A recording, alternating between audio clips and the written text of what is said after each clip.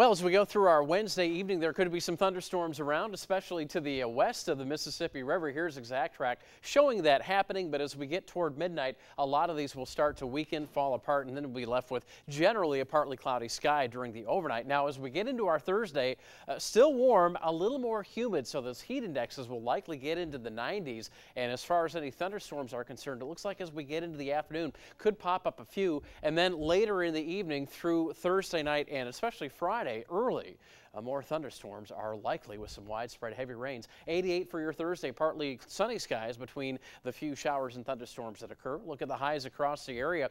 For the QCA north to south, we'll be seeing low to mid 80s north of Interstate 80, upper 80s along the interstate, and to the south well into the 80s, but again feeling more like the 90s with temperatures here in the metro topping off at about 87 or 88 degrees. Those daily thunderstorm chances, but a lot of these storms will pass by during the overnight hours. We'll keep those highs in the 80s with a lot of humidity. We might finally see some dry weather early next week.